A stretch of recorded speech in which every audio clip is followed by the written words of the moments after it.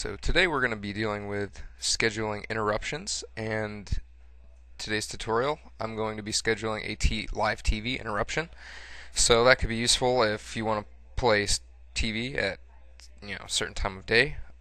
Keep an eye on this portion of the screen and you'll see the seconds tick by, and we're going to use that as our reference to the actual interruption itself. And what I have in my main region here is 3 images. They're playing at 5 seconds apiece just so we can actually see the rotation, and if you take notice of the seconds tick by, you'll see that it is in fact ticking by every 5 seconds. So the recurrence for all of these is set to all day, every day. But what I'm going to want to do is go to my content types, find live TV, and give it a click. And I'll just put in some quick little description here.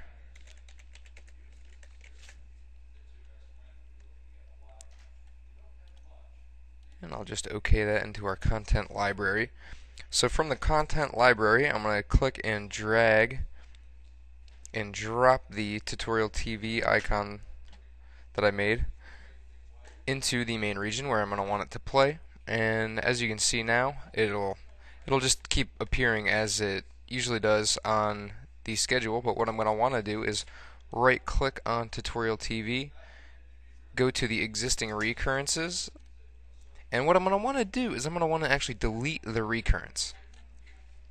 This way we'll actually see all the slides just scroll right on through, and it won't get hung up on tutorial TV until we schedule the interruption that we're going to need.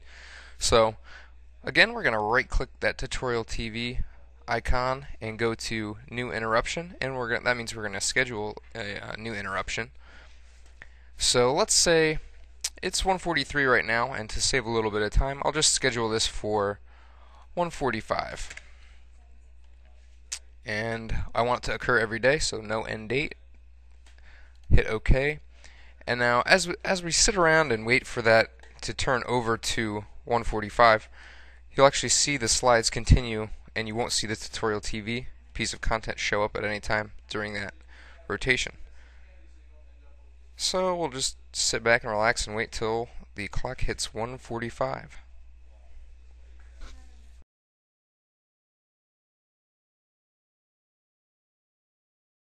And as you watch the clock tick by and actually hit 1:45, we'll see that little box that will appear when it explains that TV content is shown in the region, and in fact we do see that interruption occurring.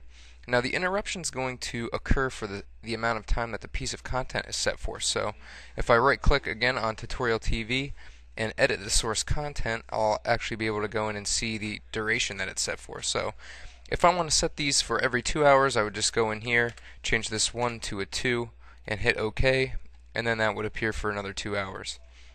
And now since I made that change, that popped off the screen, so I would have to refresh that, but it is relatively quick and easy to do. So let's say I wanted to reschedule this to occur at 7 every day. Since that's going to be appearing at 7 o'clock p.m.